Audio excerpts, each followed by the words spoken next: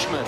When you dreamed of moving up to this series, did you ever think or did you believe that you would have success so quickly?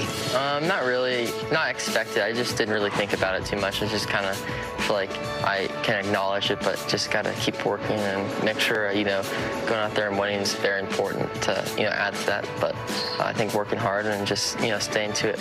Do you still have, didn't you have a sim like next to your bed? Is that true? Not anymore, but I did. I used to have one. So the sim was probably at your parents' house, but you're like big time now. You're a big kid now. I made it. Moved out. How's life living on your own?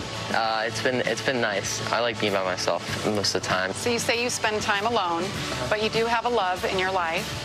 Tell me about your dog. Oh, my dog. You got me for a second.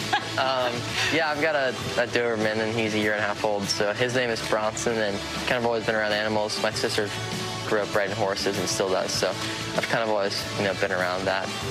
What was it like growing up Gibbs? Your grandfather, Coach Gibbs. Your dad was a racer in NASCAR. What was life like for you?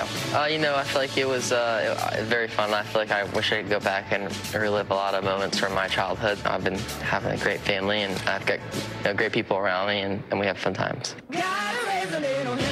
We got some angry fellows here. Oh, and there's a punch. Got two in. Ty Gibbs going after Sam Mayer, and we've got a fight at Martinsville. You and Sam get together, and there's the fight and all of that.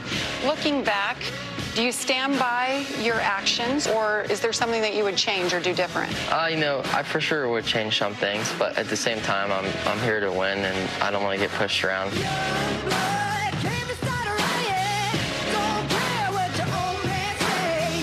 I stand by it, but I definitely there's parts that I wish I could take back, and I can learn from those parts now. So I feel like the competitiveness is just in me, and I'm sure one day I'll run out, but it's in me right now, and that's why I raced.